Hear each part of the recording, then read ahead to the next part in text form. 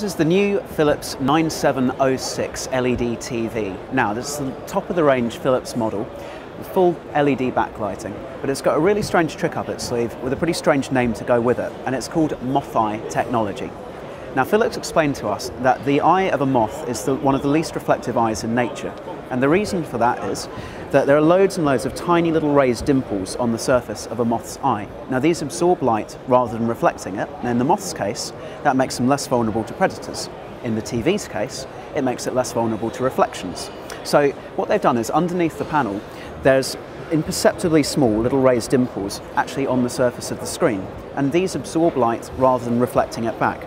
So what you get for your money there is much deeper blacks. So the blacks are able to be blacker than you'd normally get on an LED screen, and they don't reflect light off of the screen. What we've been seeing is actually very impressive.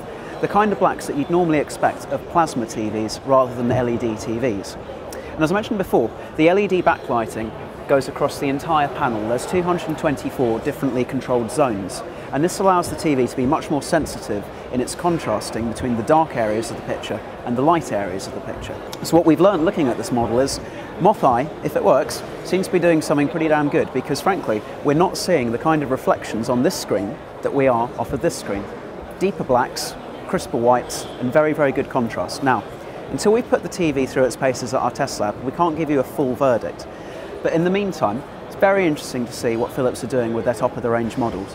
The price point might stop people from going for it straight away. It's going to be over £2,000 when it's launched. So it's a pretty top-end model, but for your money, you'll also be getting an internet-connectable TV and a 3D TV, of course.